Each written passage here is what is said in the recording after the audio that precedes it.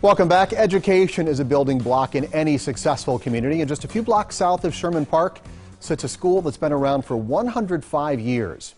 Jesse Ritka takes us inside Washington High School of Information Technology. Study careers here.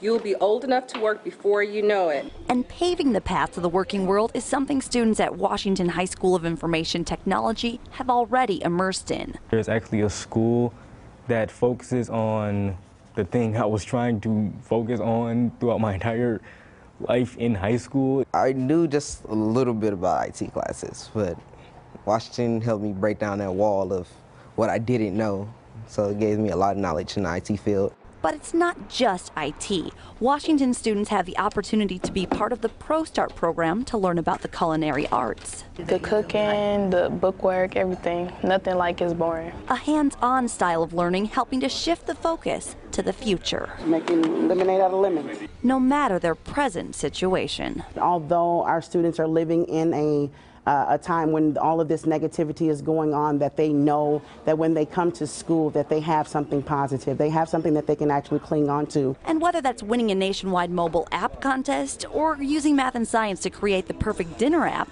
these students are embracing and helping spread the positivity their school is providing. And I've been here since my freshman year and I love it.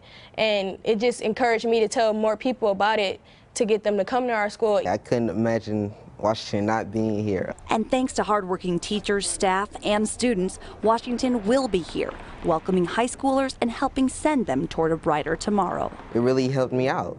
I don't know where I would be at right now without Washington. Jesse Ritka, today's TMJ4.